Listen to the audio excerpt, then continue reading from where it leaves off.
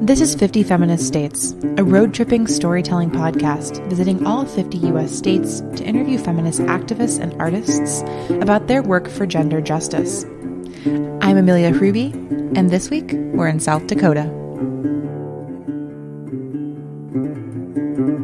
It doesn't sit right with me to think about leaving the state that I love. We should want to help South Dakota change rather than just waiting for it to change on our own and leaving and, going somewhere more comfortable. Not to mention the fact that there are so many people here that don't have the means to leave, and they deserve to be represented.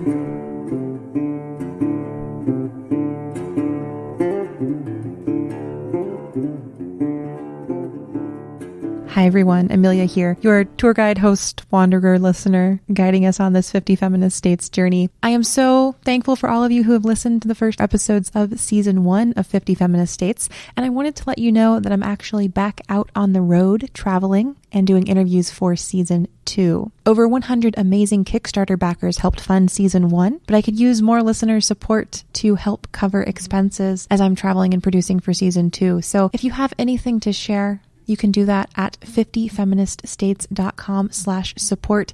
I also have some kick-ass t-shirts and tote bags available. You can find those at 50feministstates.com/shop. And those purchases help me stay on the road and keep doing this work as well. Thank you so much for listening. This week, we are in South Dakota, and we're going to get back on the road. In 1938, South Dakota elected Gladys Pyle to the U.S. Senate, making her the first woman in the nation to be elected to the Senate without a previous appointment. Since then, however, South Dakota women's representation in political office has fallen steeply. And in 2016, the South Dakota newspaper Rapid City Journal published a feature called, I'm quoting here, "In South Dakota, Women Lagging in Elected Offices." Looking at local offices, the piece reported that among South Dakota's 20 most populous cities, there was not a single city council or commission with a majority of women serving. 25% of those councils or commissions didn't have a single female representative at all. On the state legislature level, since 1975, South Dakota has bounced between a low of 8.6% of women in the legislature in 1977 to a high of 24.4% in 1991.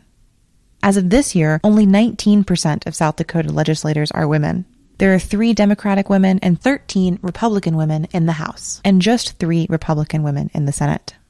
This year, however, all of that might change, as South Dakota is seeing its highest number of female candidates running in decades, and more of those women are Democrats than ever before. In this episode, we'll hear from 2 South Dakota women from Sioux Falls who are running for office for the first time. Toni Miller is running for House District 9, and Rachel Willson is running for Senate District 10. We'll hear from Toni first. Well, my name is Toni Miller, and I'm running for District 9 House of Representatives. I've lived in this area my whole life. I like to tell people that I never even left the zip code, except for when I went to college in SDSU in Brookings. Actually, I've been volunteering for other people's campaigns since I was 19. The first one I ever volunteered on was Tom Daschle's in 1999. And 20 years later, I just, figured I could probably do that for myself. But it was after the 2016 election, of course. And I know a lot of other candidates have said the same thing. It was the attacks on healthcare. And then, of course, just the devastating election results nationally. But specifically here in South Dakota, when I found out who the representative was, who my representative was, the first time that I met him, I couldn't believe it. I mean, I took one look at him and I said, well, he doesn't represent me. So it was February of 2017 that it was the second time that I met him and that I decided I was going to run, specifically to unseat him. And I didn't understand how he got the job. And I thought, after I decided to run, I thought, well, it was kind of sad that a guy like that had to win in order for somebody like me to decide to run, But it turns out that I wasn't wrong, because in June 5th or so, he put a statement on Facebook that he believes that businesses should be able to discriminate against people of color. So not only did so I guess I wasn't wrong in my assumption that he wasn't representing me. This experience was one that I heard echoed in the second candidate I spoke to, Rachel Willson. Let's hear more about her decision to run for office. I'm Rachel Willson. I'm running for the South Dakota Senate to represent District 10, which is Northeast Sioux Falls, Brandon, and Renner. I moved to South Dakota in 2012. I'm originally from Texas, but I ended up coming up to South Dakota to go to South Dakota State because it was cheap. I remember the first day going into like the financial aid office there, and back home, like at my first university, the day that you had to go to the financial aid office, you had to like mentally prepare for like a week ahead of time because they were rude and it would take forever. And I just remember going into the financial aid office at SDSU, and I was so surprised because they were so nice. And I was like, what is this? And then it just kept happening like that. Like everywhere I went, everyone was just so nice. People here are very kind. And like not in a fake, nice kind of way. Like they genuinely, it's like if you run into someone on the sidewalk or something, they're going to like be extremely sorry about it. And they're going to apologize a whole bunch. And they're hardworking, so hardworking. Like I've never been around a group of people more hardworking. Yeah, so they're genuine, kind, hardworking, trustworthy, just good people. So whenever I graduated undergrad, most of my classmates moved elsewhere to start working, but I didn't want to. And part of that was because I had really fallen in love with the type of people here in South Dakota. They were what made me want to stay. There is, of course, a lot wrong with some of the stuff going on in South Dakota, but the people here are very genuine and hardworking, and I really value that. It's one thing to love the state you're living in, but it's another thing to decide to run for office to represent it. Hear more about why Rachel decided to run for South Dakota Senate. There was actually a letter written into our local newspaper by a woman who graduated from the University of South Dakota Law School, and then her and her family moved out to Colorado to live and practice law and all that kind of stuff. And so she wrote in a letter because she realized that a lot of millennials and younger people were moving out of state to work and raise their families rather than staying here. Her words are a little bit, they explain it pretty well. Here's Rachel quoting directly from the letter, which I'll link to in the show notes. So she said, I talked about how when people ask me what I miss most about South Dakota, the answer is easy, the people. The harder part to explain is that many of those people are people that support these types of hateful legislation. The people who taught me the value of hard work, the people who taught me to give and love unconditionally, the people who ask if I'll ever move back to South Dakota and what keeps me away. As the likes and the comments on that post came in, I realized the people it most spoke to were similarly situated. Those with South Dakota connections who all had things to give back to the state we hold so dear, yet chose to live somewhere else, chose to use their talents to benefit another populace, chose to support different economies, chose to send their kids to schools out of state. Bottom line, we left because it's easier to come back and relish in the things we love and return to the comfort of other places we now call home. Places that don't use twisted ideas of religious freedom and conservative values to perpetuate discrimination and hate of things they don't understand. South Dakota, we love you and we miss you, and you're right, we've changed, but we're not coming back until you do.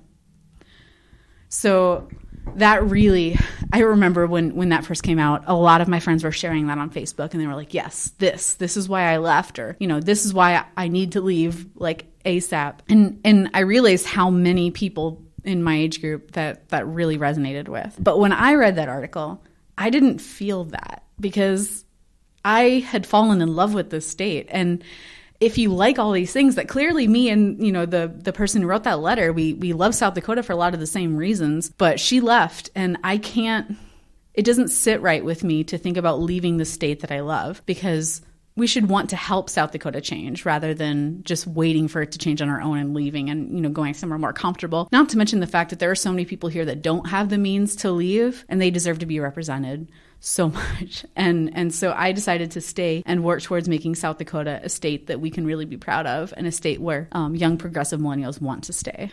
And Rachel's campaign is particularly special because she's a member of the LGBTQ community that has historically been persecuted particularly harshly in South Dakota. And if she wins her race, she'll be the first openly lesbian legislator in the state. When I first moved here, I remember making friends in college and then being like, wow, you're the first gay person I've ever met. And I'm like, well, probably not, but okay. And now, I definitely don't get that anymore. And it's comforting, I guess, to know that so many more people are coming around to it. And so I really don't think we'll see very many openly like homophobic bills in the near future. That's not to say that we won't see a lot of openly like transphobic ones. And most of the bills that we see now are targeted towards like, through hidden language, basically making it so that, like same-sex parents can't adopt or make it more difficult, I guess, for them. But being from Texas and then moving to South Dakota, I've never really been in a place where my interests have been in the majority, I guess, at all. So I'm kind of used to it, I guess, at this point. It's just that it's been so nice to receive the amount of support that I've gotten from people. So yeah, it's scary going into this knowing that at some point I know my sexuality will be brought up and it'll be a point of focus in the campaign that I'll have to talk about. But I'm ready for that, I think, and I think that South Dakota's to the point where they could vote for someone who they thought would help South Dakota, even if, they have a sexuality that's different than their own. And we technically have had an LGBT legislator. Her name was Angie Buell O'Donnell, and she, when her run for her second term, she came out as bisexual. But if elected, I would be the first lesbian legislator. So that would be cool, I guess. And I think that sort of thing resonates with some of the people here, or at least it has for me so far. They, want someone who's going to be like new and bring in a fresh perspective. Because everyone who kind of has taken any sort of interest in local politics knows that our legislature is extremely old and white and male, and that should probably change. One of the reasons that people are so eager for political change in South Dakota is that the state has a historically corrupt government with a number of high-profile scandals. In 2015, the Center for Public Integrity ranked South Dakota 47th out of 50 states in state integrity, making it the third most corrupt government in the country. One of the reasons for this low ranking was that South Dakota lacks a nonpartisan ethics board to arbitrate corruption issues, so it's most often Republican lawmakers overseeing corruption scandals. In 2017, voters passed a referendum to establish an independent ethics commission and other government transparency measures in South Dakota, but GOP lawmakers quickly repealed it under an emergency clause that allowed for an immediate reversal and prevented voters from proposing a new referendum. And in the face of all of this, young activists in South Dakota are still optimistic for its feminist future. Hear Toni tell us what she's most excited about if she's elected to office. Well, I suppose just learning the ropes, and just, understanding how things work in there and just trying to bring a balance, not having to fight. I just feel that Democrats and other activists have just been on the defense for so long. We haven't had a chance to really push through any good bills that will benefit all South Dakotans. We're just constantly trying to fight off bad ones, like the anti-choice bills, the anti-Muslim bills, the bathroom bills, and it's hard to make any progress in the state when you're just on the defense. So I'm hoping we can get enough, responsible progressive leaders in there that we can start, pushing through some good laws that's going to help all South Dakotans.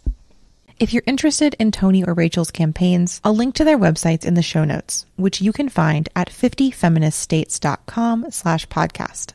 I'll also link to the South Dakota organization LEAD, which has helped both of these candidates and many others with their campaigns. Next episode, we'll travel east to Minnesota to wrap up Season 1. Until then, I'll see you on the road.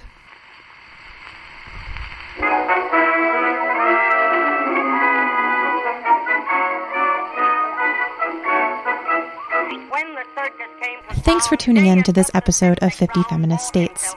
You can follow 50 Feminist States to stay updated on episodes and road trip happenings on Instagram at 50 Feminist States. That's FIFTY Feminist States.